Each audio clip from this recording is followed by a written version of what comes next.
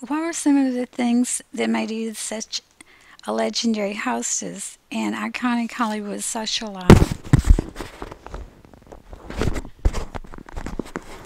Both Edith and Irene had a lot of experience from an early age, helping their parents host show business parties on a regular basis.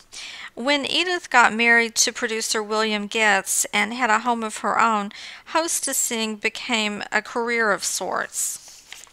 She created a magnificent home filled with amazing art from legends like Picasso, Van Gogh, Degas.